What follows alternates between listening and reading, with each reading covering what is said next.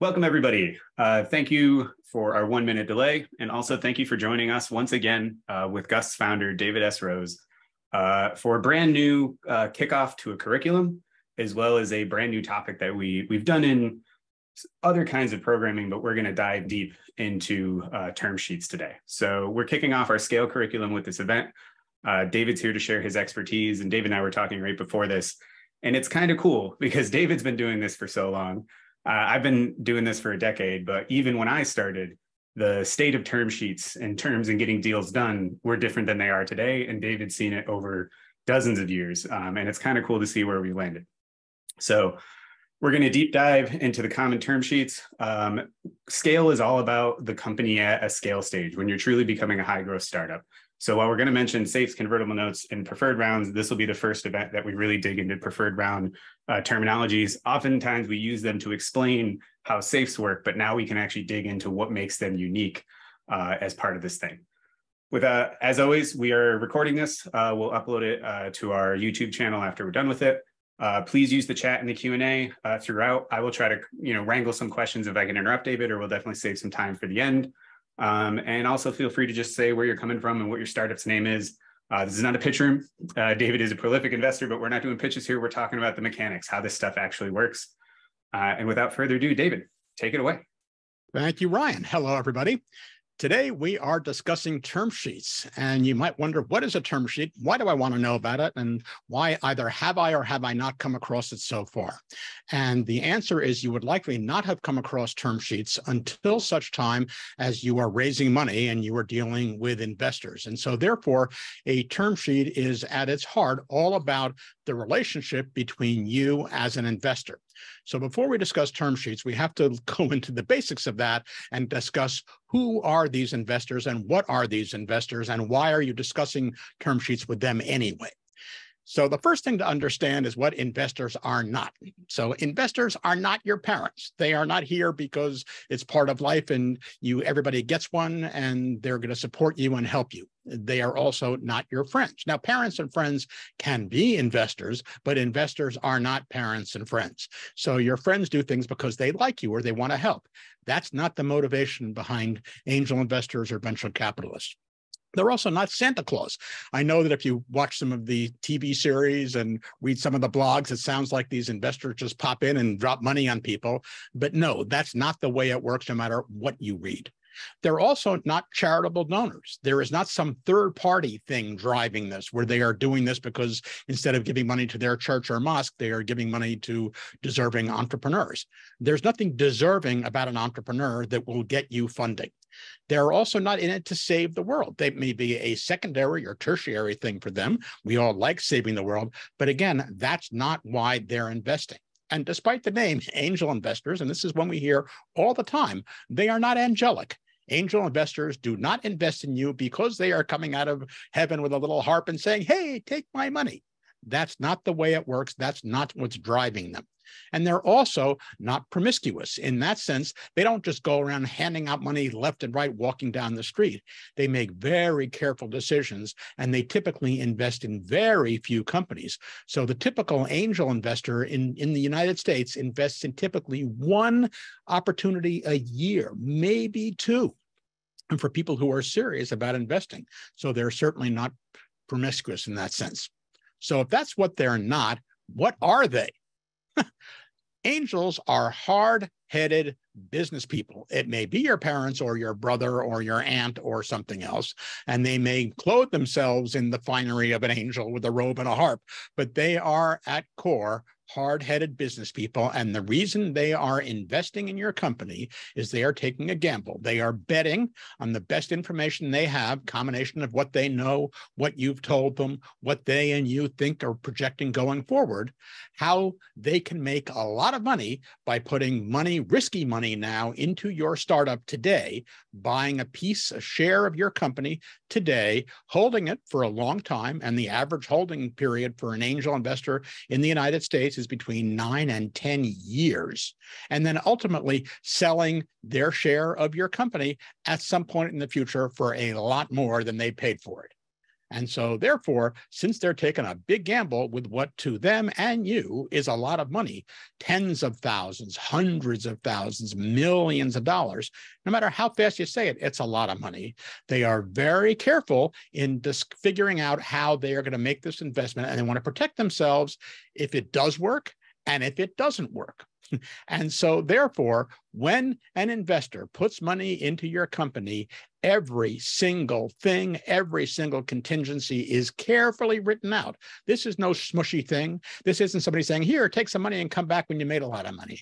No, the details of what they are doing are very, very, very carefully written in pages and pages and pages of text describing every little potential eventuality. When good things happen, when bad things happen, if a meteorite comes down and hits the earth, if you have a heart attack, if whatever happens, they've got it covered somewhere in this documentation.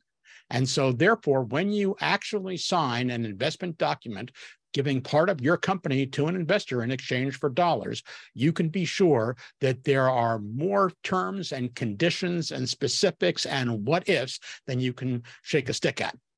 Now, the problem would be if you have a typical investor documentation for an equity round in your company, buying a share of your company, which is what investors do, that typically runs to about 125 pages. Now, imagine if you were to try and discuss all 125 pages every time you wanted to see if you could raise $25,000 from an investor. And the answer is no deal would ever get done. And so that's why you don't jump right into writing all the documentations. Instead, you come up first with what's called a term sheet. And a term sheet is not a contract. It's not the final investment documentation. A term sheet instead is a guide to what you're doing. It is an agreement to agree in the future. It's the major big points of what you will eventually put into this big, long contract with the investor. So essentially, it is a framework for the negotiation you're going to have with the investor about all of these terms. And by agreeing upfront on the major terms, you avoid a lot of misunderstanding on both sides. It also can reduce drafting time enormously because people have been doing this for so long, and people who invest in multiple companies have invested in so many companies that there are a lot of standard things that if everybody agrees on this standard way of doing something, you can make all that sort of disappear. Oh, we'll just use the terms that were done for this because we all know what they are. There have been no changes. We vetted that before. And so all we really have to agree on are like, how much is your company worth or how much am I investing? And so therefore, by using existing forms, you can avoid a whole lot of drafting. And because this is not actually the agreement, this is not actually the investment documentation, when you sign a term sheet, it's not legally binding. Remember, it's an agreement to agree. It's an agreement to create an agreement that will absolutely be legally binding on everybody. That being said, although it is not technically legally binding, and typically a full term sheet says this is not legally binding until there are further documents that we all sign to make it so. That being said, a term sheet, if you sign it, has really a lot of moral weight to it. And so if you sign a term sheet agreeing to do a deal at this valuation for this amount under these terms, and then you decide to walk away from that term sheet, whichever side you're on, either the investor or the company, you will immediately get a big black eye on your reputation. And so if an investor walks away from their term sheets, that will quickly circulate among everybody in the industry, and they will know that you can't trust this investor. And similarly, to a slightly lesser extent, but similarly, if you as a founder sign a term sheet and walk away, you risk having your reputation irrevocably ruined. And that won't necessarily affect any future chance of your getting funded. But for some people like me, for example, who hold integrity in very high regard, that would be dispositive if I know that you've walked away from a previous term sheet that you had signed. Okay, so that's what a term sheet is. And therefore, when you're discussing with your potential investor what terms are in this term sheet, this is a negotiation. And so we have to start with the basis of negotiations. What is this all about? And the key factors, if there are two things that you walk away from on the subject of negotiation, it's alternatives and principles, right? Because this is where all negotiation hits the rubber meets the road, right? So the principles are what things are important to you. On what hill will you die? The alternatives are, okay, if not this, then what? What are other alternatives? And you have to look at these things in terms of alternatives and principles from everybody's perspective. You've got to look at it from your perspective and understand, what if I don't get this investment? Okay, will the company go bankrupt? What are my principles? Will I sell my soul to keep the company alive? Or is my soul too valuable and I won't sell my soul even if the company goes bankrupt? What are my alternatives for getting funding? Can I fund it out of my credit card? Can I get a friends and family round? You have to understand exactly what all your options are. And then, if you're smart, you will think about all the options and alternatives that your investor has. What other companies out there are doing the same kind of things? How broad is their thesis? If they're only looking to invest in a specific kind of company and you are the only one in town and they really need to invest in you, you'll be in a different position of power than if you are just one of a million companies that will be looking at. And then you want to look at the market. What is happening around the market? Because that puts the context around the alternatives for both you and your investors. So what are other deals being done? If you come in wildly out of market, the odds are that the investors will look at the same market and say, okay, that just doesn't make sense for me because I can do something else. It gives me more alternatives. So therefore, when you're negotiating this term sheet, the terms of the deal with your investors, you want to focus on interests and not positions. These term sheets, remember, are the summary, effectively, of big, long pages of documentation. And the fact of the matter is, investors have been doing this a whole lot longer than you have. And there's a saying that the devil can quote scripture to his own purposes. And so therefore, if you insist on one particular thing, I must have a valuation of at least, $10,342. Any investor worth their salt and their lawyers can come up with a term sheet for you that will hit exactly that one number if that's what you're focused on. But believe me, there will be other parts of the documentation, other clauses and terms that will get them what they ultimately need. So don't focus on specific things, focus on your general interests and what you're trying to do. And that means if you do it that way, everybody will ultimately likely come out ahead. And then finally, when you're having a discussion, a negotiation about a term sheet with investors, style counts. If you're a real asshole about it, they'll know. If you're hard driving and won't accept anything else, won't discuss possibilities of things, they'll know. You may get the deal done, but it'll set the tone for a long-term relationship. And so you want to come across as straightforward, as clear, as being of high integrity, of being firm, not a pushover. You don't want to come in as what I call the Oliver Twist thing. Please, sir, can I have some money? Which would put you one down. You don't want to come across as a master of the universe saying my way or the highway. So style is important.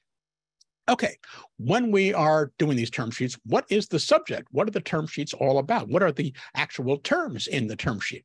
Well, there are two things that are in every investment term sheet. Otherwise, you wouldn't need to have a term sheet, right? And that is, first of all, how much money is the investor putting in your company? Remember, this is all about an investment deal into your company. And so the goal here is for them to tell you how much they're putting in. And if you decide that's an acceptable amount of money for you to get in here. And then the flip side of that is, okay, they're putting in their money, and what are they getting in exchange? How much of the company, what percentage ownership of the company will they ultimately get for that investment? Because that's where they make their money, by selling that piece of the deal many years in the future. And so there are a number of ways of deciding what they're going to get for their investment. And this is where term sheets get interesting. Well, the first thing is you can say, okay, here is the valuation of my company. If you're putting in $1 million and that gets you, and we say a pre-money valuation of my company is $3 million, then you are getting $3 million worth of the company plus the $1 million you're putting in. So the company's worth $4 million. You're putting in $1 million. So that means you're going to own 25% of the company. So if you say the valuation of my company is X, then that's what you're getting. Very clear for everybody. But often for very early stage startups, it's very difficult to come up with a valuation that both sides can agree on. You as the founder are convinced you're going to be coming up with a unicorn. The investor, somewhat more jaundiced, is saying, oh, you're just a little startup and you got nothing out there to show for it. And so what often happens in early stage deals like this, particularly in the very, very first rounds of funding, the pre-seed round, a seed round, a hustle round, a friends and family round, where nobody's quite sure about the valuations, what you do is you make it explicit in your term sheet or your agreement how you will eventually, at some point in the future, calculate the valuation of the company. And typically, that is based on what somebody else will agree to a valuation of the company in the future. Somebody, in theory, who is more experienced, putting in more money, has more to lose in this operation than you. Often a venture capitalist coming in at a later stage in the next round, where they're going to have their analysts analyze the whole company and come up with a valuation that the founder will agree on, and that will be the number. And so therefore, if the investor and the founder can't agree on a number up front, then what you often do is say, okay, we'll calculate it later based on the next round or a future round with a professional investor deciding what this is worth. And when you say that, then you got to figure out, okay, well, we'll assume the baseline valuation will come from the next investor, but how does the valuation that I'm going to get relate to that? Well, there are sort of three ways you can figure that out. One way is called the MFN, or most favored nation status. And this comes from a diplomatic term where when countries negotiate with each other, they can negotiate a term called most favored nation, which means that if we agree to sell you X, Y, or Z, if we sell any other country X, Y, or Z at a better price, you'll get that price. So you will be nobody who will be more favored than you. You will be most favored of all our people. And so therefore, in an MFN agreement, you're saying whatever the next person invests in, whatever valuation the VC comes in at, you'll get the same thing. You'll get the same thing and the same valuation, the same terms as them. But the problem with this is, or the challenge for this for the investor is, the VC isn't coming in now. The VC is coming in the future.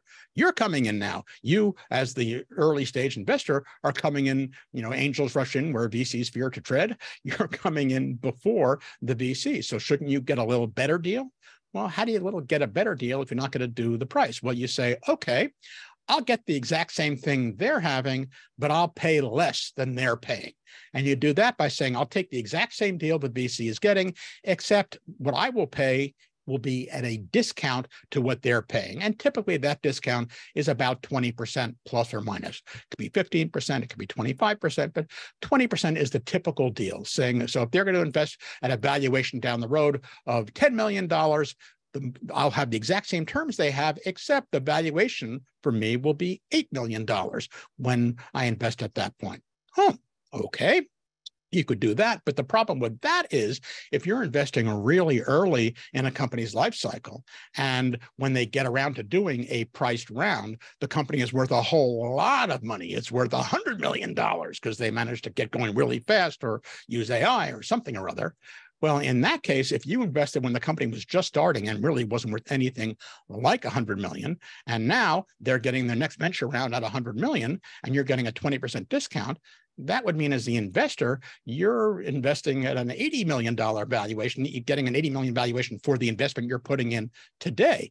Well, that doesn't seem fair. The company really isn't worth 80 million today. So another way of doing things is putting in a valuation cap, which is to say, okay, maybe I'll do the most favored nation, or I'll get a discount, but whatever it is, I'll convert in at no greater a valuation than X. Okay, X typically being what we sort of think the company is worth today. And so that means you'll get the same terms as the next investor, but you won't pay any more than this fixed price today.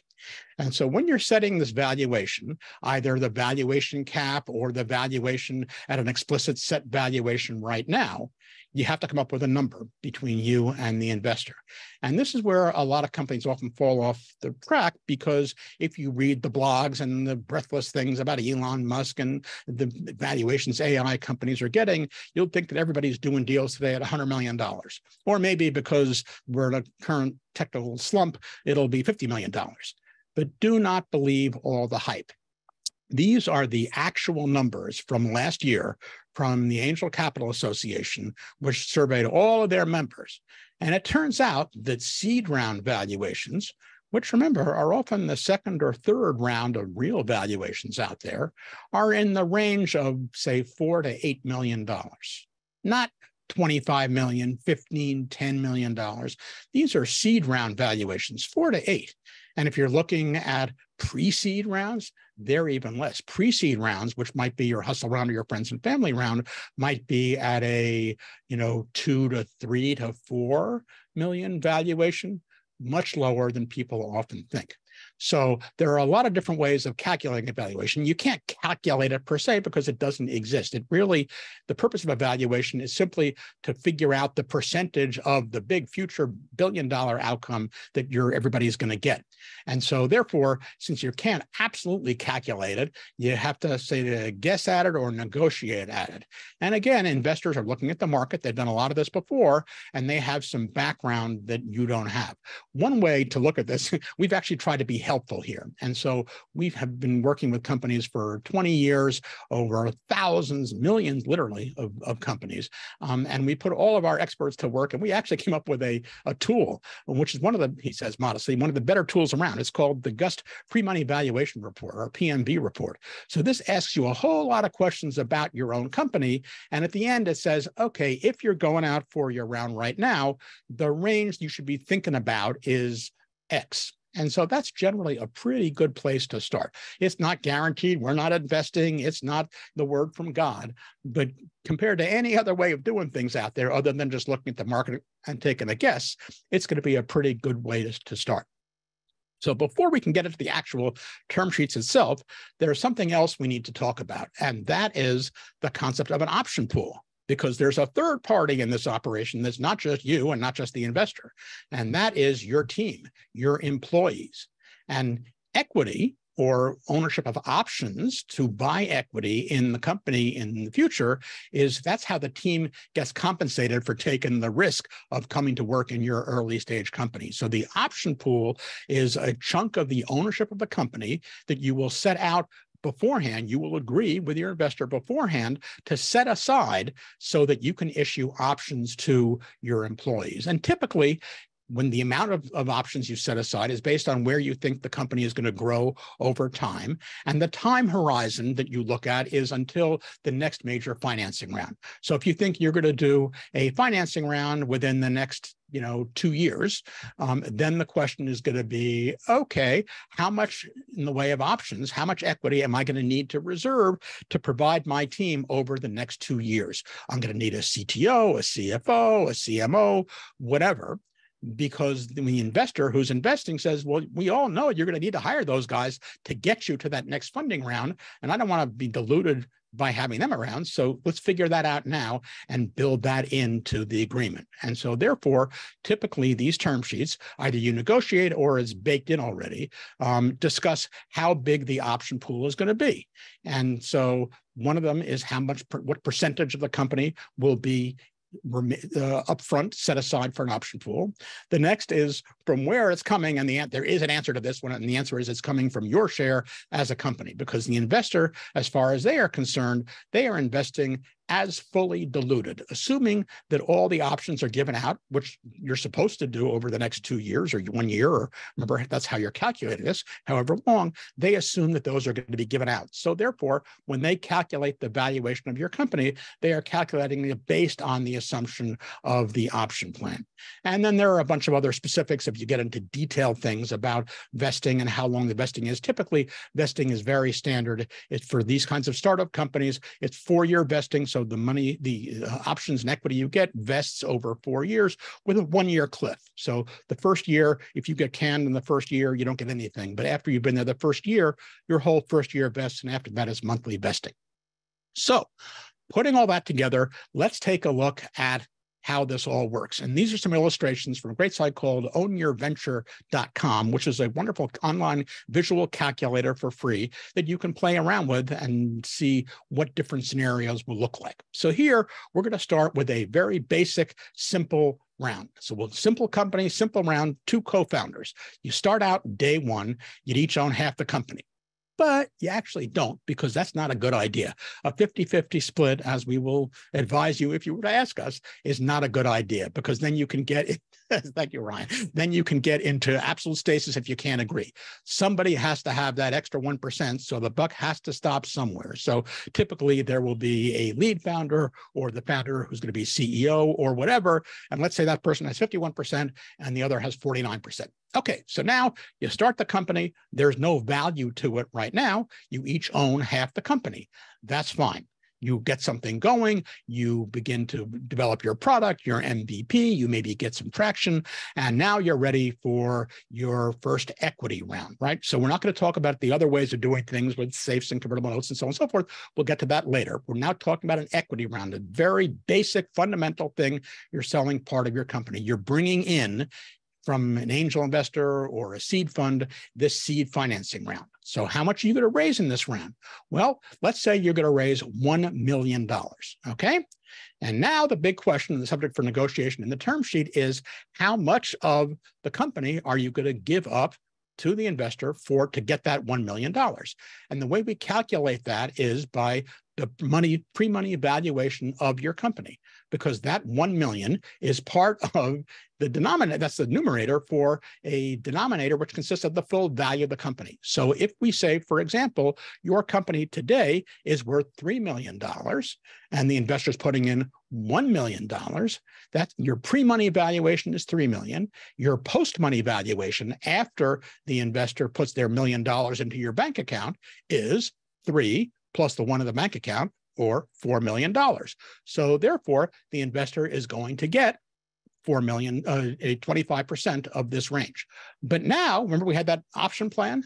The investor wants to know that included in that 3 million valuation is enough shares set aside for your team, the team you're going to have to build over the next several years.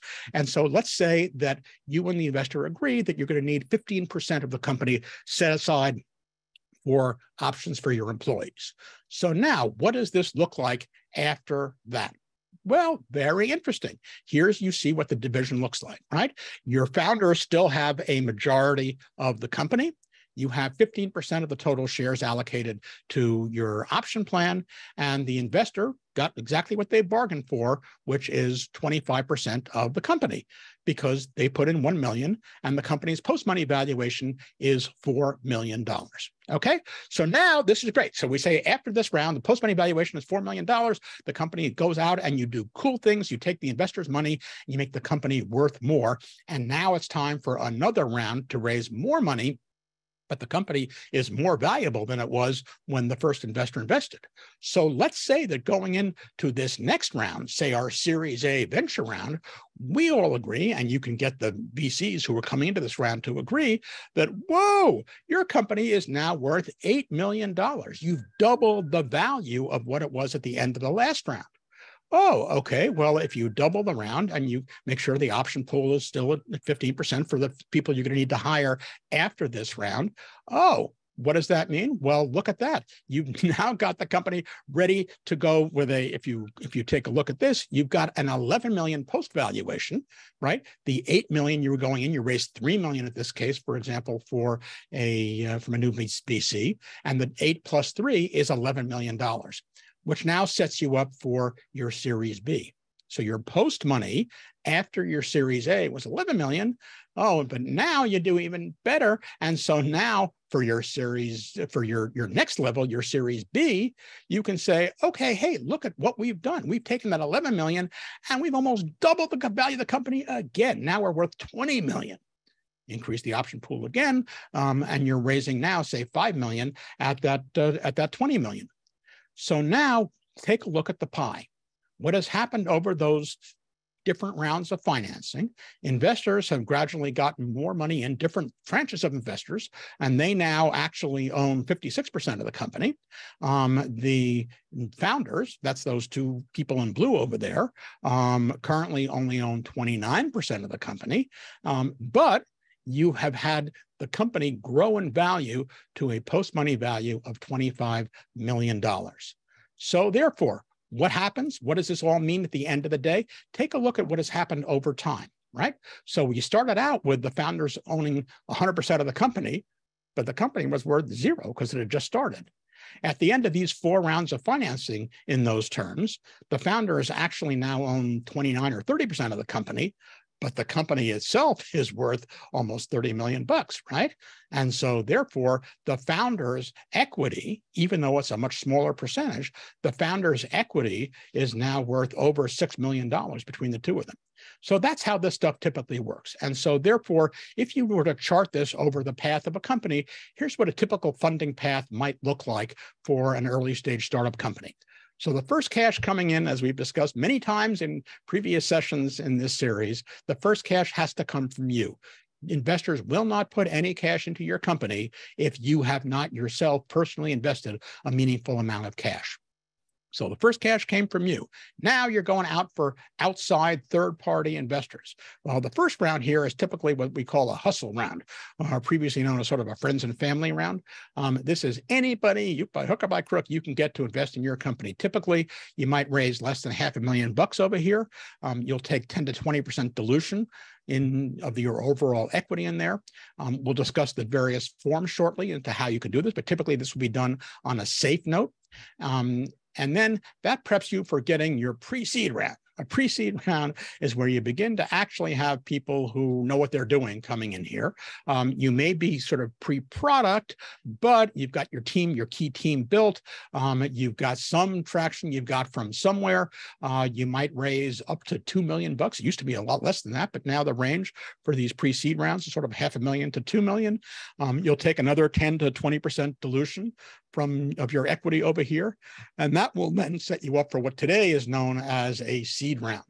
Seed rounds used to be what we used to call hustle rounds, but today a seed round is in the $2 to $5 million range. Typically, this will be from serious investors, serious angel investors, or angel groups, or seed funds.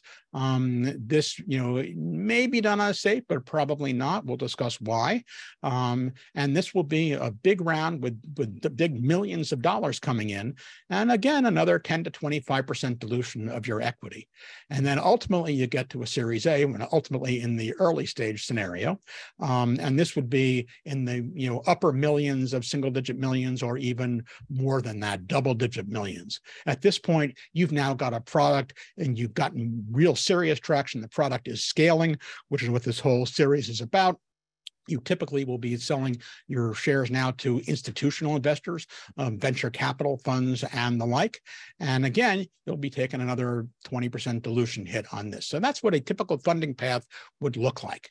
So now, with all of this as background, we've spent half an hour discussing the whys. Now, the what, when you're actually negotiating all of those detailed terms about how the investors will invest, what they get, what you give up, and so on and so forth, we come down to the question of what structure, what financing structure will the round use? Where is the money coming from, under what kinds of terms, right? So the first way you can get money is somebody gives you money. That's called a grant, and that's like free money. There are ways of getting that. The U.S. government has something called America's Seed Fund. It's the SBIR, STTR program, Small Business Innovation Research Grants, and they literally give you money. And it's surprisingly not too difficult. It's even easier to get money out of them than it is out of angel groups over there, only for certain kinds of companies, but it's possible. When a grant is facing you and you get free money, you will sign what they give you. They say, here's the documentation. There's no negotiation. You apply for the grant and the grantor says, great, take the money. Okay, that's the beginning and end of free money. But if you can't get a grant, then what do? Well, you can borrow money, right? And you borrow money, that's called a loan. Somebody gives you money and then expects you to pay it back with interest. There's only one slight problem with borrowing money for a startup. What do you think happens when you go to a bank, which gives out loans, and you say, hey, I'd like you to loan me money for my startup and I'll pay you back when I become a unicorn? You know what the reaction of the bank is? Right. No way. Too risky. Not my job. Go find somebody else to give you that money, because this is really risky, because unfortunately, the fact is that a majority of all startups fail completely. And a bank is not in the business of taking risk at all. They are in the business of renting you money, which they charge a little bit of interest. And if you make $1 billion, that's great. They just want their interest back. But if you fail, they want their money back with interest. And if you don't have money to pay for it, to return their money, they're not going to be happy. So therefore, you're not going to get loans for your startup unless you personally guarantee it by putting up your house and your car and your children and whatever it is as guarantors. Okay, so if you can't borrow it and nobody's going to give it to you, what is your option? And that's where we get to investors. And there is, you have to sell stock in your company. You're selling part of the upside, part of the good big things that will come out in the future in exchange for a share of the pie, in exchange for a share of the ownership. And so now you say, well, that sounds great. I'm going to sell 10% of my company, 25% of my company to an investor. They'll give me the cash. We'll be partners. They'll own the company, and away we go. Fortunately, it doesn't quite work that way for an interesting reason that you probably haven't figured out yet. And I love this cartoon, one of my favorite New Yorker cartoons ever. These two people are pitching this VC. We've invested our hearts and soul in this company. We're only asking you to invest $10 million. And therein lies the difference. Your heart and soul, as important as it is and as critical to the passion and future of the company as it is different from the $10 million because the $10 million is fungible. And that means it can be used for other things like investing in something else or going on a vacation or buying a fancy house or whatever. And so therefore, these two things are different. But let's say that this investor says, okay, what they've built with their heart and soul is an amazingly cool company, and he'll invest $10 million into the company for a share of the ownership. Well, that's great. Okay, so now you have the company. He's put in, let's say he's put in $10 million for 10%. So the company is worth $100 million, right? So at that point, he's got his 10 million in cash. They've got their 90 million of heart and soul, and they're heading off to create a whole unicorn. And that's great. And so that's where things go really, really well. The company turns out to be a $1 billion unicorn. It can do it with no additional cash. And what happens? Well, at the end of the day, the company gets sold for $1 billion and they split the proceeds and the investor gets $100 million back. Hey, that's really cool. They've done a 10X on their $10 million investment because they got their 10% of the $1 billion. And those guys with their heart and soul, they got the value of all that effort and passion. They got their 90% of the sale price, or $900 million, and everybody's happy. But what happens if instead of being a $1 billion unicorn, it's actually a $5 million boat anchor? What happens if it didn't really pan out the way everybody expected, and instead of being worth $1 billion or even $100 million at which they agreed it was worth the first time round, they just ended up having an acqui-hire and they sold off the patents or they sold off the team and they got $5 million. Well, if the investor had just bought common stock and they were all partners in here, what do you think would happen? Well, let's see. The investor gets 10% of the 5 million or 500,000, and the guys who just took his $10 million and blew it on a company that didn't succeed walk away with $4.5 million in cash for their heart and soul. What do you think the investor would think about this scenario? The answer is investors are not particularly happy with this scenario. And that's why investors do not invest in common stock, because in good case, it's great. In the bad case, not so great. It's actually very, very bad. So what are the alternatives to common stock? Well, it so happens there's something called preferred stock. And preferred stock, set up by your charter and your Delaware C Corporation, is a special kind of stock that has a couple of interesting things. It gets paid back first until all the cash that was put in to buy that stock gets returned. And so therefore, in the case we just described, if 5 million came back because the investor put in 10 million, all of that $5 million would go to pay off that $10 million to the investor. And if the company were sold for 10 million, it would all still go to the investor. If it was sold for 11 million, well, 10 million would go to the investor, and then that extra million on top would be divided among all the common stockholders over there. So that's one way of doing things. But the problem with that is preferred stock only gets back the amount that was paid for in the first place. So while this would be workable in a bad scenario, as we just discussed, where the investor gets their cash back, in a good scenario, in the $1 billion scenario, the investor wouldn't share in the profits. So that doesn't work really well. Okay, well, how about this? How about we say, let's loan the company money, and we will eventually convert the money in the loan into buying equity, shares of stock in the company. Well, that's okay. That's a possibility. There are problems with doing that on the long term. You don't want to have debt on the company's balance sheet forever, and it doesn't give the ability to get a lot of the upside there. But that's a way we can get started early on. And that's good for the investor. The problem, however, for the company is, well, a loan, let's see, if I recall a loan correctly, that means you're borrowing money and I got to pay you back with interest at a certain date. Well, that date is designed to be as this is a short-term loan until you get money, from in the next round. So what happens if the company really hasn't been successful by then? And what happens if we can't pay the loan back on the maturity date in a year or so? Oh, what happens? Excuse me? The investor can put the company into bankruptcy, or you can use that threat to do whatever they want? Oh, that's not too good for us. That's sort of scary. So therefore, a group of companies, particularly coming out of the YC, Y Combinator Accelerator Program, which were very hotshot companies with a lot of investors who want to invest in there, went to YC and said, what do we do about that? And Y Combinator invented something out of whole cloth a number of years ago called a SAFE, S-A-F-E, Simple Agreement for Future Equity. And that looks a lot like a convertible note, a loan that converts into equity, except that it takes out all the bad things, the bad things from the point of view of the company that they didn't want. There's no maturity date, so it doesn't have to be paid back by a particular time. There's no interest. There is no, it's not debt. It doesn't show up on your books as debt. Okay, that's pretty good as far as a company is concerned. So that's okay, fine for an early round, but remember, it's not at this point because it converts to equity later. It's not setting a price and you're not still buying equity in the company. So therefore, what serious investors for big rounds of investments do in a company is they buy something else, another kind of stock.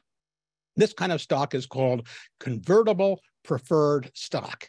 And so what this is a magic kind of stock.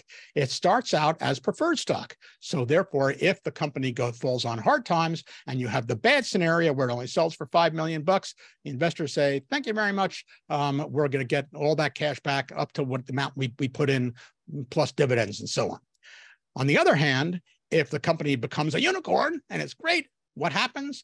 Well, in that case, with this convertible preferred stock, the investors can wave their magic wand and say, poof, hey, guess what? Our preferred stock just magically converted into common stock, just like the founders. And now we can all share in the good things coming out of common stock for the acquisition we had. So those are the different kinds of structures that you can invest money into a startup company with. And so those are the simple ones are just existing documents. There's nothing to negotiate. They've all been done a million times. And one of the advantages of using these very simple things is you can just sign it, fill in the number, and everybody knows what they are. You don't negotiate it because the reason they're great is because they are pre-negotiated and simple.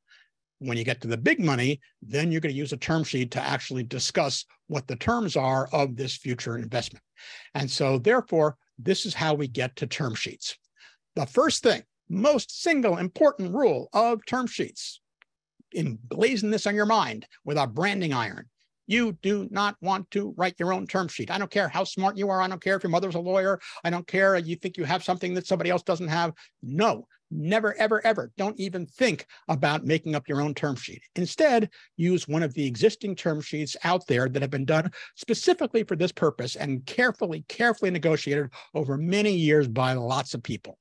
So let's start walking through what these term sheets actually are. So the first one, the easy one, is a SAFE. This is originally started by Y Combinator, and Gust here, we have our own. We adopted a version, as you'll see. Remember, the SAFE is not a note, it's not a loan, but it's not stock either. It's this magic thing that sort of converts into future equity.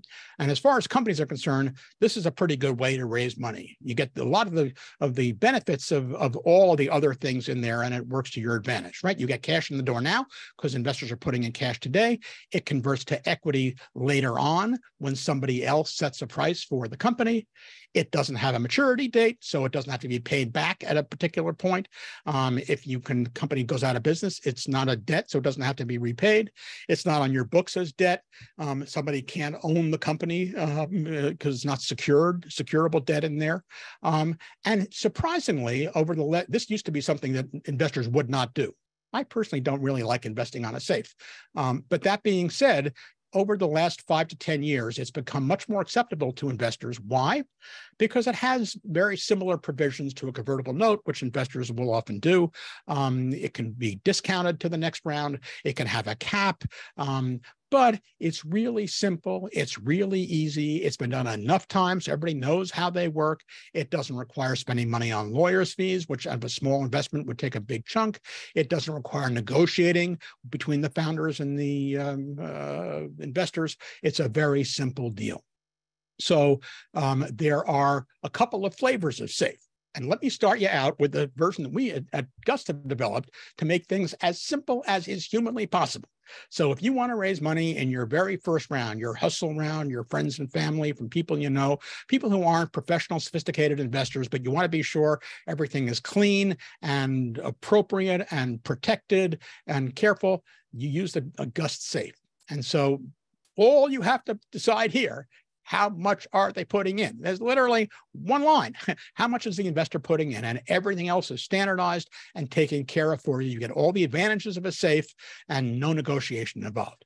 For those who want to know what's happening behind the scenes, it's effectively an MFN deal. It's a most favored nation status. So it says your safe investor will get the same terms as the next investor, the VCs who come in later, but they will pay 20% less. They'll get a 20% discount. And the safe will automatically roll up if you do a convertible note financing or another safe later on. They'll automatically roll up and magically end up in the right place for it. So it's brain dead easy. It's really powerful, really simple, and you can do it all on platform with Gust. The other variety of safe, the original version or the original modified version, is by Y Combinator. They've changed it a number of times over the years. The current version, I think, is version 2, which is called a post-money safe, and that has to do with the way you calculate what percentage of the company based on the next purchase price will come in. You have to make a couple of decisions here if you're going to use a YC safe, right? And so you have to decide whether is it going to be capped? Are you going to put in a conversion cap? How much what valuation for your company will be the maximum, regardless what happens in the next round? Or will you do it as a discount, the way ours does? And if so, what discount rate are you going to put in? Or are you just going to say it'll convert at the same as the MFN as the next round coming in? And then another thing you have to ask yourself is, should there be a side letter? A side letter is something outside the safe contract. The pro rata side letter says that the investor in the safe will have the ability to invest up to the same percentage in the next financing round. So that's a good thing for the investors. Some investors will insist on it. And if they want you to put it in, instead of modifying the safe, you will do a side letter over there. Okay, so again, there's no term sheet here because the term sheet is the actual safe document itself. You just fill in the blanks, away you go. There's nothing else gets negotiated aside from these things that I just discussed, and you're all ready to go. However, if you don't do a safe, or if you're dealing with a more sophisticated investor who is insisting on a convertible note, which provides them more protections over the maturity date and interest and a bunch of other provisions over there, then remember, a convertible note is a loan, which means it has a maturity date, so it has to be repaid at a particular time. It is interest bearing, so you have to pay interest. It's typically accrued and rolled into the equity that they get at the other end. So you don't pay it cash out, but it is accruing. And if things go south, it's debt, so it gets paid back before anything else other than employee owed salaries. So it's a debt on the books of the company. And so you can discount the loan. You can say it'll be converted into the next round at a discount, but it won't at that point convert into at the same number. It'll convert into a lesser number. The problem is convertible notes are not a long-term thing. They're designed for a short term, 6 months, 12 months, 18, 24 months. really shouldn't run a convertible note longer than a couple of years, because at that point, the valuation of the company hopefully has been, gone up significantly, and you don't want to get into all kinds of gnarly things that might happen. And so what we do at Gust, you can actually combine these two things, right? You can say, I want a convertible note, which will have both a cap and a discount. And what should the amount of the cap on a capped note be? It's not some mythical valuation that the company will be in the future. When you put a cap into a note, that cap should be the valuation of the company today if you were doing a priced round. Because so there's the answer is not a very high cap, because otherwise the investor will end up paying more than they should have paid today if they just invested today. So therefore, one way of doing things, many convertible notes done by sophisticated investors using their own forms are typically done with a cap and a discount. However, for those folks on the Gust Launch platform, we've actually made it really easy. We've taken the best of all of these convertible notes and given you a very clean and clear way to create a convertible note term sheet. And so in the case of a convertible note, because the documentation is multiple pages, the term sheet is very, very simple. And it basically, the questions you have to answer for yourself with your investor are, how much money is the investor putting in? What is the maturity? How long will this be? And typically 18 months to 2 years is the typical time for this, based on when you think you're going to get to the next round. Because remember, the goal here is to convert this in at the next round. What is the interest rate on the note? Typically these days, it's about 5% plus or minus. If it's like 2%, you'll say that's a great deal for somebody, not for the company, not the investor. And if it's 10 or 20%, that gets to be usurious. So roughly 5%, but you can choose the interest rate. And then what will trigger the conversion of the convertible note into the next round? So typically they're only converted when you do a full-on next round, an equity round where you raise a specific amount of money. And so that's what's called the conversion trigger, how much you have to raise. And then finally, you're going to decide, okay, what is the cap for this round? How much will the maximum will convert at valuation? Or what is the discount to what the next person is paying? Or both. You can do a cap and a discount, and that's this convertible note. You can do it totally on platform. It's a very cool way of doing things. It'll automatically roll up the previous Gust safes and the like.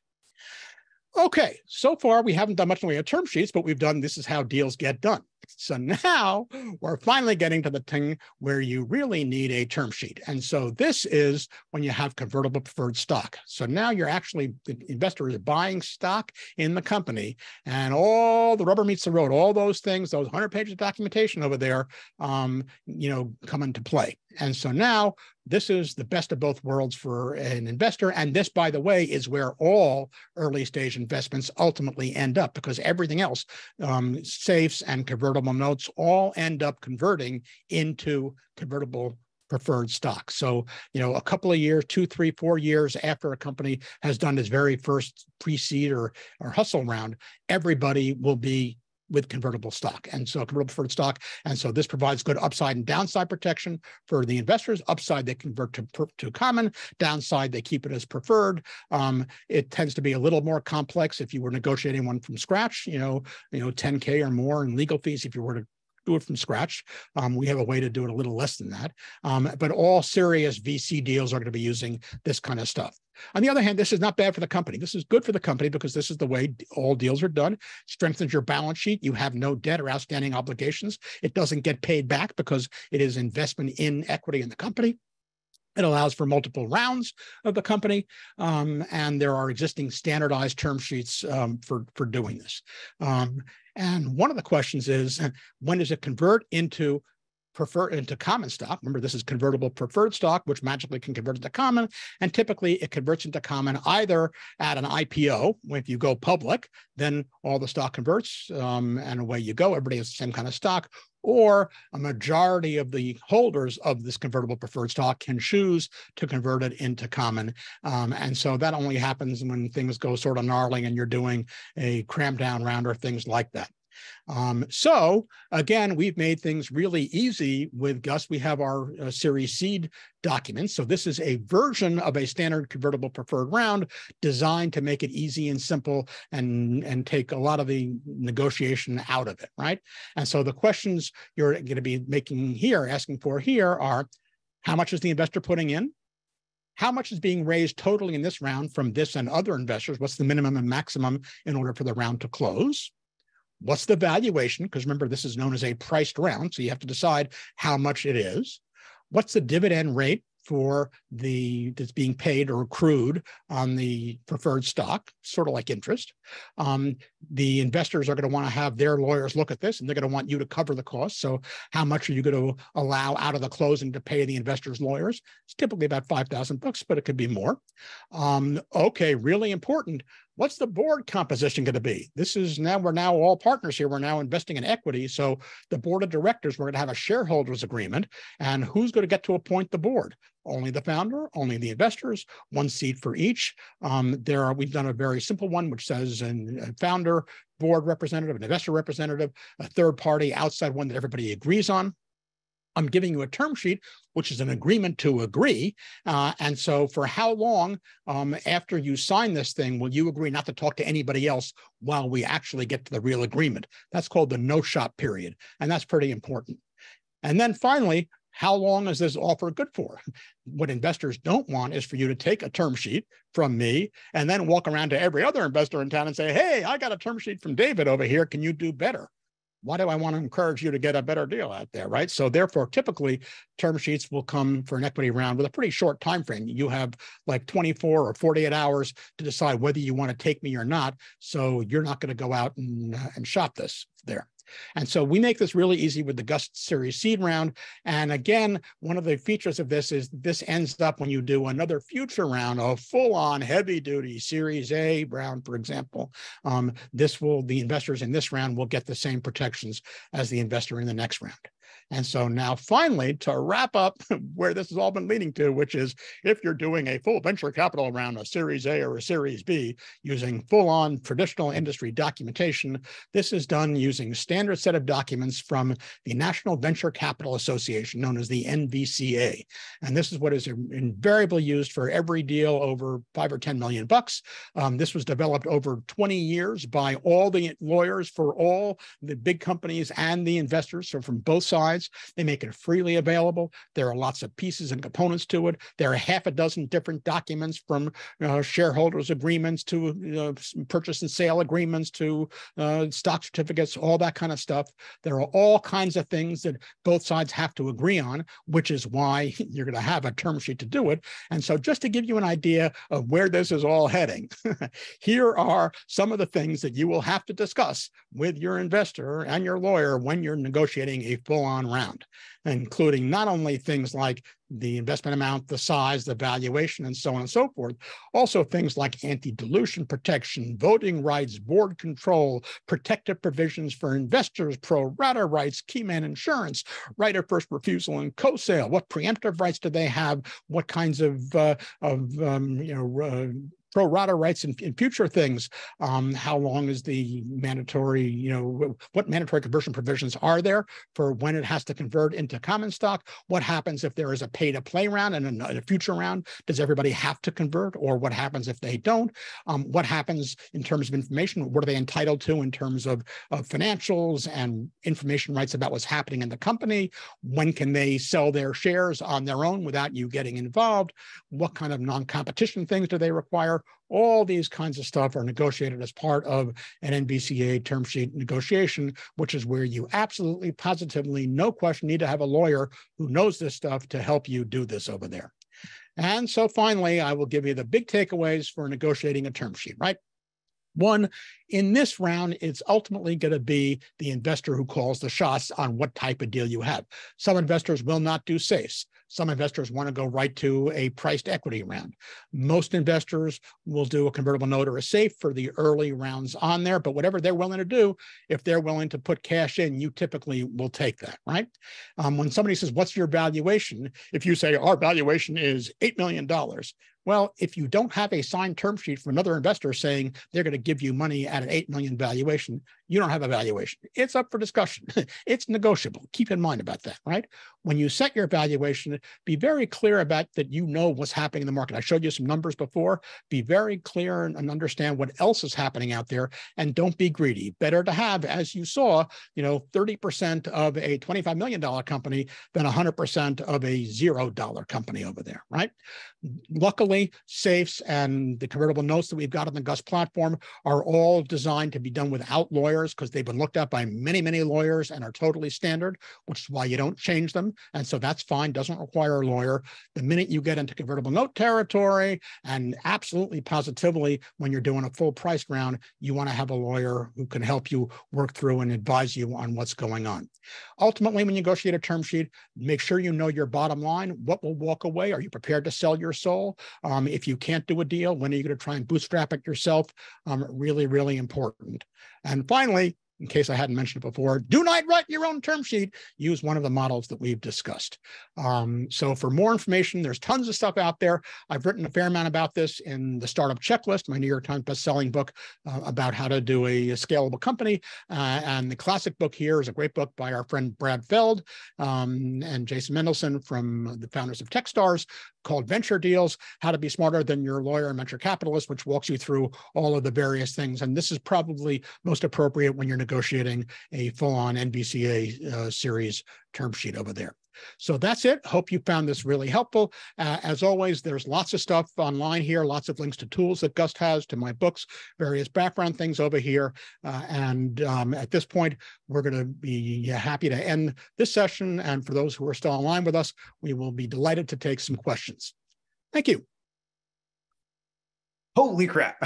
We started 2 minutes late and you literally got that down to, I'm going to say that was a perfect 60 minutes. Thank you so much, David. What a lot of ground to cover. And I didn't interrupt you at all because you were going at a great pace. And I was just trying to tackle as many questions in the chat as possible for the relevant things, because it seemed like you really had that one honed in. But if we have a little time for some Q&A, I'll throw some of the more specific ones. Shoot. I'm fighting the C Corp, S Corp LLC battle in the chat, but I'm going to leave that one. Ooh, look at you're getting some claps over here. We're streaming Twitch right now. All right, going all the way back to valuation. When you started it out, is an informal valuation good enough at that stage, or should we get a formal valuation? I handled a little bit of this in the chat with foreign NAs and the clarity, but I think, right. Yeah, lay it out. So the answer is there is no such thing as a formal valuation for a startup company. What you may have heard about is something called a foreign NA valuation, and that is something completely separate. That is used for option plans. That is used for issuing options. A foreign NA valuation is what common stock in the company is worth. But as we just discussed, investors aren't buying common stock, right? They're either putting in a loan money in a safe or a note, or they're buying convertible preferred stock in an equity round. They're not buying common stock. So a foreign NA valuation has nothing to do with that. Therefore, you're talking about the money you're going to take in for a safe or a convertible note or even a priced equity round. Nobody can give you a valuation because your company isn't worth whatever the valuation would be. Literally, if you would take whatever the valuation they're offering is there, you should go home, because that's not what it's about. The whole purpose of this is to just adjust the percentages that you'll have of the unicorn in the future. So no, do not get a valuation. The closest you should come to that is the Gust valuation tool, which will give you a rough idea of where you're going. So effectively, this is a negotiation. And by the way, what if you had to evaluate? If you got somebody to give you a valuation, well, if that person's not writing you a check, that's worth the paper it's written on. Why is an investor going to say, I'll give you that valuation? They're not. For investors who know what they're doing, they'll give you an evaluation. For investors who don't know what they're doing, they should use one of the safe or convertible note term sheets that push off the valuation to somebody else down the road. Yeah, I would say the closest thing to an informal valuation is those convertible instruments, because they're not saying this company is worth this right now, but they're saying if I put money into this company, there's a cap on how big the company can be, and I will get, that kind of thing. That's the closest thing I would think to an informal one. And I love that point that if it's somebody who's not doing the investing, whatever. I know there's a lot of businesses out there that sell valuations. They have complex algorithms. Do not get a valuation for your startup company. It makes no sense. It will do you zero good. Nobody will look at it. Nobody will rely on it, and it will just make you look like not an idiot. It'll make you look naive. It looks, yeah, very naive. If you come in and be like, but this company said I'm worth $5 million. Even if you take your Gust valuation to a VC and say, hey, the Gust says it's this. Now, I'll tell you, they're pretty good valuations, and therefore, and they were designed as a rational starting point for you dealing for what you should be asking for generally, right? But again, we're not investing in your company, so it's not God's word, and do not get a valuation. There's no such thing. I love it. And I will say our valuation tool does cost $19, and we are not a valuations company. We've built that based on statistics from thousands of companies that have gone through 409A valuations and funding rounds on our platform. We charge the $19 to only sell it to startups who are serious, and also so that people don't try to like game and reverse engineer and do all the kind of stuff like that. We are not saying that this is your valuation. We're just giving you a range based on common statistics, location, and information about your traction so far. It is for you. It is not for an investor. If you go to an investor with your pre-money valuation Gust report and say, look how much Gust thinks I'm worth, they will consider you naive. It's really just to give you an idea and kind of a sober take on, because things are usually always lower than people want them to be. I have a great one that comes up, Mohan. How does a safe show up on your balance sheet? It doesn't. It doesn't.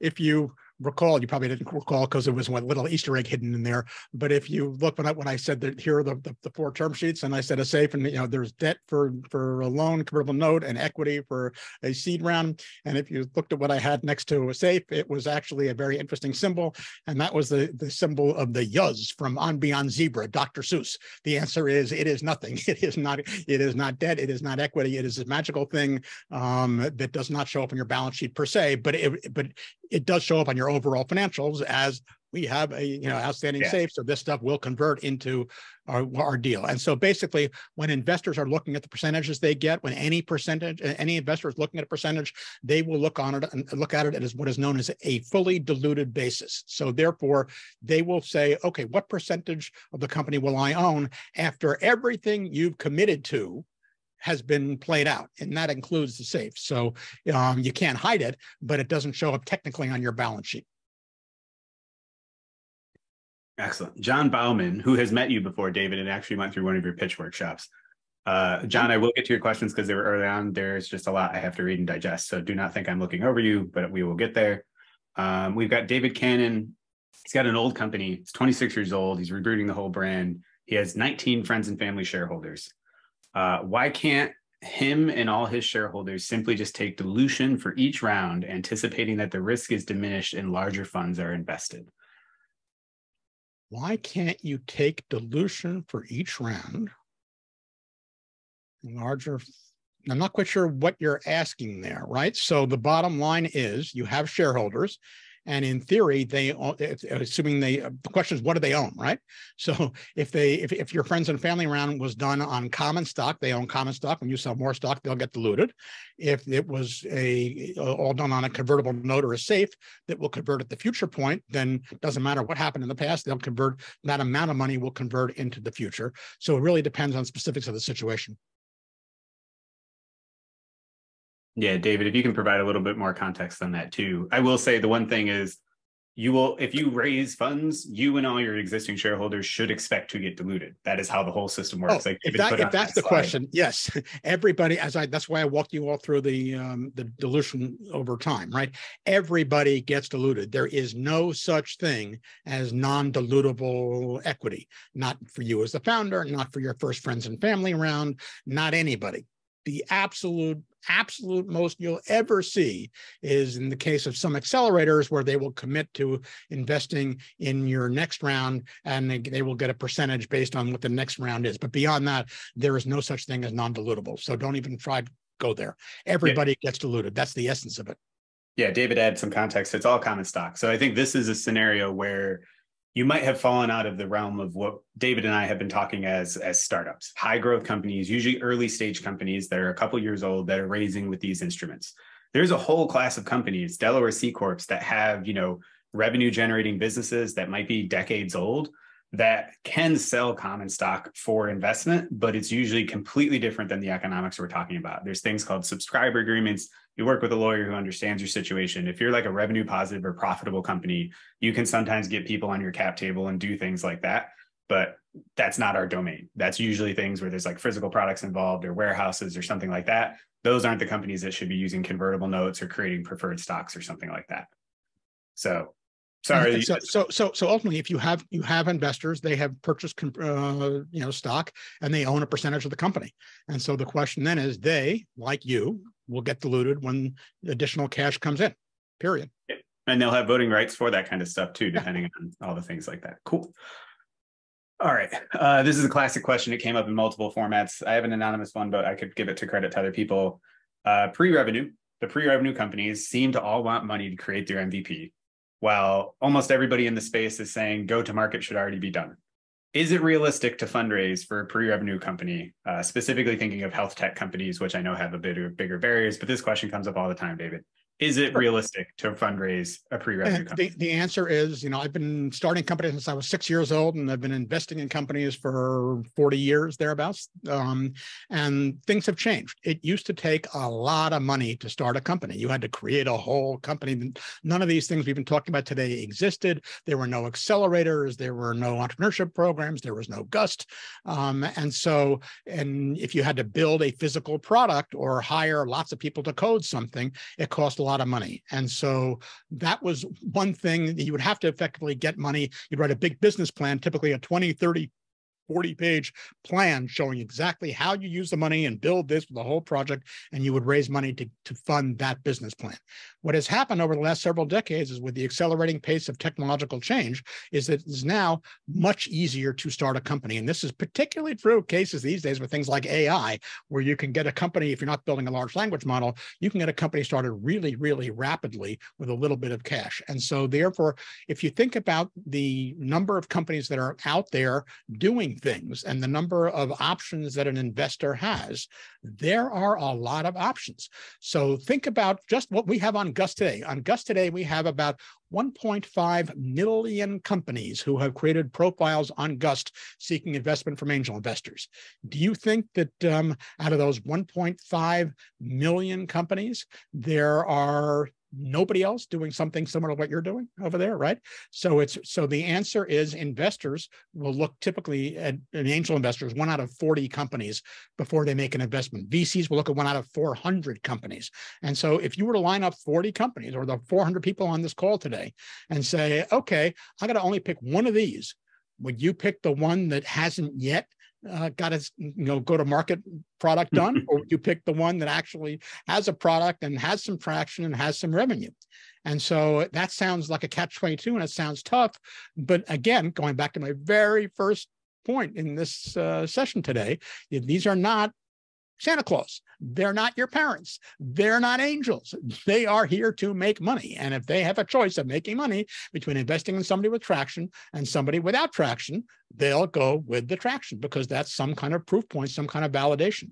And so the answer is, the people who get funded, the companies that manage to make it through, are the ones with founders who somehow, some way, manage to just push it through. They will do it themselves. They will convince co-founders. They will get strategic partners. They will whatever they got to do to get it done, to get to the point where they are fundable. And I know it sounds awful and it sounds nasty and sounds tough, but that's why only 2.5% of companies that are started manage to get angel funding, and 0.25% get venture funding. That's the way it is. Yep. And that's often very with professional funding. We like to say there's no dead ends, there's only detours. There's stuff that you can do, but that stuff that you can do is not just keep asking for money. It's maybe investigate an accelerator that is targeting pre-revenue. Maybe you'll have to pay for it, and it's just a means to grow your network and actually get your product over the line, putting your own money in, a hustle round, as David said. So there are options out there, but just don't be dissuaded if you go and try to pitch New York Angels and they want to path to profitability in 48 months or 24 months, and you're being like, but I haven't even built my product yet. It's like, that's not who they invest in. Find somebody who does, earlier, or figure it out on your own. So John Bauman, you might recognize him. He says I think pitched you almost a decade ago when you were chairman of the New York Angels, and he knows Howard Morgan as a mentor. So you might remember him. Yep. And this might help. I might butcher this question, and this is funny to our conversation before about a convertible note without anything on it. So they negotiated, it sounds like years ago, a convertible debt without a valuation cap with accredited investors, put over $3 million in a project. It was space adjacent, something to do with the International Space Station. And now they're trying to communicate the disconnect of their valuation when going out to another funding round because such favorable terms in that initial investment and the size of the investment. Is that anything? Is there a disconnect? Let's think this through for a second. You put in $3 million. You got $3 million in convertible debt with no cap, a valuation cap. Okay, so therefore, how do you communicate that disconnect to who? To the next investors? You've got the answer is these guys invested early on. That's one of the reasons, by the way. Remember, I said you don't want to keep your convertible note outstanding for a long time. This is exactly one of the reasons. And this was their money. It's not investors' money. They put their own money into this on a convertible debt instrument. Right. So he's got accredited investors, angels who are accredited investors. Hang on, I'll bring him up here so you can explain it. Yeah. Okay. Oh, look, space. Hi, David. Forgive me. I just moved today, so I'm not going to go on. No problem. Just quickly explain what the situation is. So we put in probably about $2 million in cash and didn't take salaries for 6 years. And my first investment was 3 years ago, and I have between a crowdfunding round where it shouldn't have been that, and angels about $700,000 put in, and on the angels that invested about $363,000, they got a discount on the crowdfunding round because they were putting in more money, and but I didn't put a cap, so I gave discounts on the crowdfunding valuation. And now I'm going out for a Series A, but we're on the International Space Station of Airbus as a partner. It's a serious business, but based on our milestones, you would think that we're worth, $60 million. Someone who's going to just get to a Series A will probably laugh in my face, but we've done the milestones because of self-funding and no salaries and the angel investments. We've only taken in about $1.5 million to get this, which is fine, which is great. Which, according to Jason Lemkin, skipping around like that is the way you get real value, right? Both for investors and for founders. And so the answer is that's fine. So the important thing to understand, and this is true for everybody on the call, the important thing to understand is there's no magic that says you have to do a Series C and a Series A and a this and a that at these numbers and stuff, right? The bottom line is investors are rational business people. They will invest at whatever they believe your valuation is. So if your valuation is, you think the valuation is $60 million, then as far as the investors are concerned, they will invest at if they agree, a $60 million valuation. It doesn't matter whether you call it a Series C or a Series Seed or a man on the moon. If they're talking about buying, convertible preferred equity with you at a $60 million valuation, that's what they're going to do. The important thing to understand is and that's why I went through that whole option thing, they are buying at a $60 million valuation for you, pre-money valuation, as fully diluted, which means that let's say they are putting in, $20 million, right? So they're going to put in $20 million at a $60 million pre-money valuation. At the end of the day, therefore, after post-money, they're going to own 20/80ths, 60 plus 20, so 1/4, right? So they're putting in $20 million and buying 25% of the company. Got that? So that's what they are thinking. My question was, am I going to get creamed if there isn't a cap on a convertible note? Because Space Florida looks like they could put money in. No. But the bigger investors seem to want a cap. And John, listen to me. Listen to what I'm saying. Listening. If the next guy, forget what the past is, step at a time. If the new investors believe you're worth $60 million and they're going to put in, say, $20 million, they get 25% of the company for their $80 million. There's no creaming anybody in there, right? That is what it is, right? And so therefore, that $60 million valuation that they are investing includes everybody. It includes you, the cash you put in, it includes your crowdfunders, it includes your special crowdfunders, and so you do the math to figure out what that looks like, right? And whatever that is. So effectively, if you're, so you said there was no cap on the valuation for your. Well, that was for the convertible notes. Now I have investors coming in like $500,000 they're looking to do. But that's fine. But are they coming in at I assume it's a discount? If there's no cap, is there a discount? I'm just starting those discussions from the introductions. Who do you think you have a problem with? I had one guy a year ago that wanted him at 250, but he had a lawyer from Tuscaloosa, Alabama, who didn't seem very good. I gave him a great deal, but he complained there was no cap, and he convinced the investor to pull out. Okay, fine. So what? Okay, that's it. So, but the bottom line is, if your question is the future, then you have all the existing stuff that we just talked about caps and discounts. But in theory, if you're really raising a $60 million valuation, it's a preferred round. No, it's going to be a price round. I think that's the issue. Is right now you can only raise uncapped if you have to raise any more bridge financing, but you're probably going to want to do a preferred. Investors who would give you enough money to justify a round happening are going to insist on preferred stock for that round. That's fine. Thank you. I'm sorry it was so much detail. No problem. Our pleasure. By the way, you look amazing. Even from 15 years ago, you look better now than I don't know what you do, but you're amazing. Get you everywhere. Good genes. You lost weight. You look fantastic. Thank you muchly. Appreciate that. All right. Thank you, John. Thanks for filling that out. All right. We got some good. This is a fun one. Michael Daly asks, I hope you're still here. Can a round mix investment types? Safes, convertible notes, equity, warrants? The answer is, listen, anything can be done with enough lawyers and introducing enough complexity into the operation. It typically does not make sense, and there are all kinds of reasons why it shouldn't be done. And I will tell you, a priori, the reasons why it shouldn't be done are better than the reasons why it should be done. That being said, if you're going to do it, the one thing that is set up to do it that way is actually Gust. We have developed a platform with Gust Launch that is designed to let you raise your first cash from a safe. As we discussed, a very simple safe. It's effectively an MFN. So it just says how much you're putting in, and it's designed for your first dollars in from friends and family, people who aren't putting in millions of dollars, people who may not be sophisticated. You may not know what your valuation should be now. That's fine. It lets you take that cash in. And then if you do a convertible note, let's say you have more sophisticated investors a year or two later, 6 months later, or even at the same time, who are coming in and saying, okay, here's that we want to have a cap or evaluation, they negotiated, then the safe will roll into that. And then if you do an actual price round down the road after that with people who are saying, here's an equity round, so on and so forth, then all of the preceding stuff, the safes, the convertible notes will automatically roll up into your preferred round.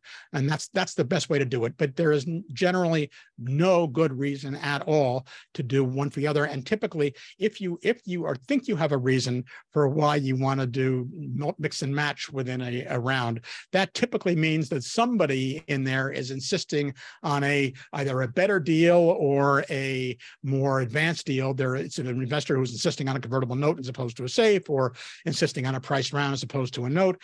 And basically, if that sophisticated person is calling the shots on this, then in fairness, you really should let all the other investors who came in without that sophistication take advantage of this by rolling it up into an MFN. Excellent. We had some stuff going on in the chat right near the end, but in danger of you and I both being succinct about this topic. But what about LLCs and raising funds into LLCs and then later converting them to Delaware C Corps? Bad idea. Bad idea. LLCs are effectively partnerships, and LLCs are not standardized, and LLCs have no shares of stock. And so therefore, none of the things that investors, you can't, because there are no shares of stock, you can't provide options to your employees. So all of a sudden you're saying there's no equity, for our employees. You have, because the bottom line is an LLC is great if you are running a business yourself, or you and a partner, and you're not planning to get outside capital. If you are planning to either issue equity to your employees, or raise outside capital from investors, or get a really big scalable company, which will be worth millions of dollars. In those three cases, absolutely, positively, you need to be a C corporation. And if you're a C corporation, you really should be in Delaware. So if you have already started by incorporating as an LLC and you are trying to raise money from investors, stop right now, call Gust, and see if we can convert you into a Delaware C Corp. Either that, or abandon your existing LLC and start from fresh as a C Corp. Because the answer is yes, you can always convert from an LLC to a C Corp. The problem is the costs. And the costs can be at a minimum. If you've done absolutely nothing so far, we can probably do it for cheap, for $1,000, something like that. If, on the other hand, you've done anything, like you've got investors, you've issued phantom options or something like that, the numbers skyrocket, and to the point where I personally know of several cases I've been in where they took a long-standing LLC, like a 10-year LLC, which had been done as LLC for sort of good reasons, but now they needed to convert to a C Corp. It cost $150,000 in legal fees alone to handle the base conversion. You do not want that. There is no reason, absolutely none. Start from a C Corp and take it from there. Excellent. All right. This is a little afield, and I know this isn't necessarily your space, but this comes up a lot, is early stage pharmaceutical startups and fundraising. These are companies that sometimes never even make revenue before they actually get acquired or something like that. Early stage pharmaceutical things and drug discovery is a very interesting thing. It doesn't hit the metrics of a typical standard venture-backed, angel-backed startup. But there are a lot of people who invest in there because the returns can be very, very big. Essentially, for those who aren't in the universe, what happens there is you spend your money up front, very risky money, to get to something where it can pass sort of the first level of trials, the first level of showing that it has promise. And because there are so few things out of all the people who try things that have promise, the few things that actually show they have promise, the minute you can show that, big pharma comes in and says, "Oh, we'll give you $100 million to go do all of the lab work and everything else at big valuations." And so the answer is it's high risk because it doesn't grow linearly; it grows sort of exponentially, and it's a Manichean thing. It's good or bad, boom. But again, the answer is there are people who invest in that. There are a lot of investors. It's one of the biggest areas investing in life sciences, and they know exactly what the deal is, and they know. And so you need to be looking at those people, and you need to get their feedback. And if they tell you that, no, you need to be farther, then the answer is you need to be farther. So as long as you're talking to the right investors who invest in that as their investing area, there are standard metrics for what people expect to see at different funding levels, but they're not what you would expect to have in a typical web startup. Awesome. And I actually thought of one last thing about the LLC to C Corp, because I know we're going to get election questions too, is like David's talking about, this is like a completely different realm of running a business. And you will get lawyers, and we are not lawyers. David and I are not lawyers. We're not accountants, but we work in a very specific niche of industry. And you will get lawyers who righteously say, like, no, you should be an LLC. It's just cheaper. It's just easier. It's just this and that. And they are not wrong. What I like to say is it's correct, but irrelevant advice based on where your company's going. So if you hear kind of advice out there from somebody who's only really done small businesses and things like that, they are using exactly their expertise and what they know to provide you simple recommendations. But if you really do your research, and you will find, like, we are not anti-lawyer. We actually have a whole raft of lawyers on our platform that help out our startups, but they are lawyers that are familiar with startup businesses, high-tech companies, growth-oriented companies, which is just sometimes a different body of law. So you might hear conflicting information from experts out in the space, but really figuring out what kind of venture you're actually launching and what sort of sets of laws appeals to that and norms is really in your best interest when starting something new. All right, this is a great one. I'm going to revisit Mohan's because they added clarity. So if a safe doesn't show up on the balance sheet, where does the cash show up? Well, first it shows up in your bank account. Right. But then so I was being slightly facetious, right? But the answer is yes, it does. I mean, it doesn't. It's not like magic money that goes into your pocket and nobody ever sees. I mean, it's there. It's basically shown. It's not on a traditional balance sheet. It's on your liabilities. But it's your accountants will know where to put it. So in other words, when anybody looks at your financials, they will see it as if it is on your balance sheet, but it's not money owed to the company, and it's not a debt that you repay because it is this weird thing. It doesn't fall into typical accounting kinds of things, but it is actually accounted for. Yeah, convertible notes do show up as debt, I believe. Convertible notes are absolutely debt. Yeah, they show up as debt. Here's a fantastic one, returning to entity types. The recommended amount of shares an early stage startup should authorize. Oh, so the answer is, again, there's no definitive, it should be 17, right? At Gust, when we incorporate you through Gust Launch, we strongly suggest that you authorize 10 million shares. And the reason for that is not that you're going to issue 10 million shares immediately, not that it's worth $1 gazillion, but 10 million shares is a rational number that lets you divide it into small pieces, right? So for example, if you're providing equity to all of your employees and you're giving everybody options, and you have we used to say receptionists, but there are no more receptionists. If you have, somebody who's doing whatever they're doing, your robot handler or something who works, an hour a week, and you want to provide them with equity, you may want to give them, 0.01% or whatever is of equity, because everybody should have some equity in there. But in that particular case, if you only had, 1,000 shares and you're trying to give them 0.01%, you have to give them fractional shares, which wouldn't work, right? So 10 million shares means that when you divide it out, there's enough flexibility mathematically to give people whole numbers of shares and let you divide things into appropriate numbers. And so typically what we suggest is you authorize 10 million shares. And if you as the founders, you'll authorize for yourself, you'll distribute to yourself something plus or minus 6 million shares, give or take, maybe a little more than that.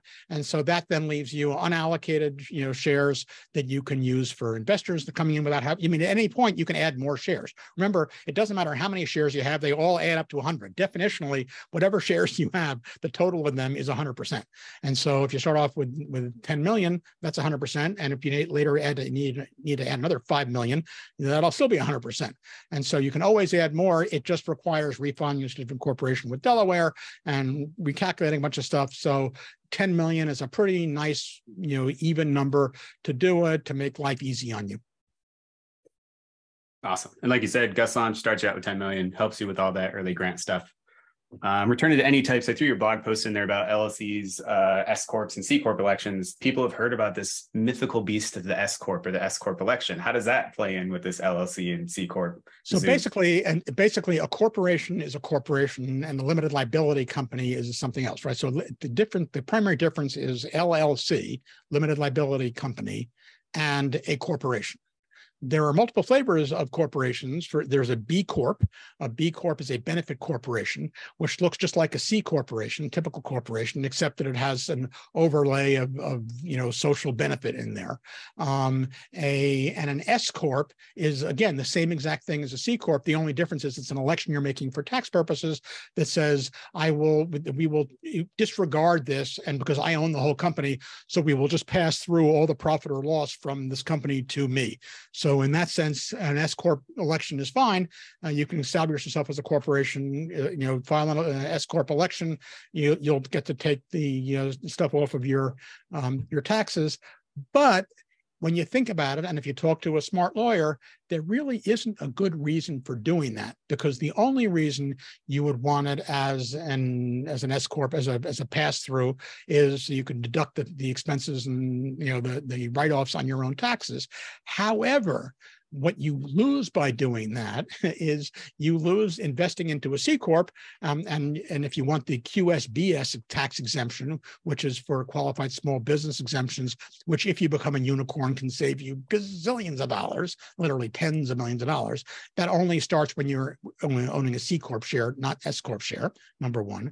And number two, you by passing things through to you, you're not accruing any benefits to the company itself. You're just taking them yourself. So if you're smart enough to want to use it for tax purposes to write things off, you're probably smart enough to realize that the long term you're better off being a C Corp. But establish yourself as a corporation, and then talk to your accountant about whether it really makes sense to qualify as an S Corp.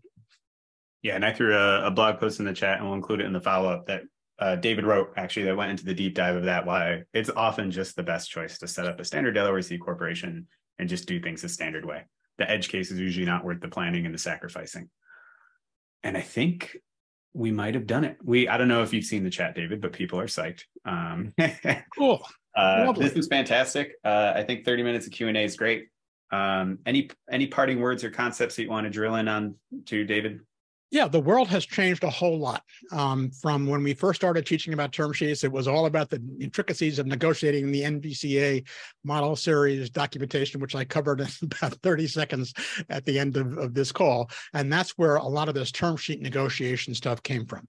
Today, for the kind of early stage companies that are on this call that we deal with Gust and Gust Launch, you will typically be using a SAFE, a convertible note, a series seed equity thing, and these have all been dramatically simplified because at the end of the day, they will all ultimately convert into the big NVCA docs, but only do so at a time in the future when you have a big money player in the way of a VC, big money lawyers who are getting paid 20, 30, 40 grand to go through all of this to do it. And at that point, you can discuss the future things. So for right now, the one takeaway from here is standards, use a standard term sheet on Gust or elsewhere, number one. And number two, be rational in your valuation, right? Understand what's going on, understand that valuations are not where you might think they might be.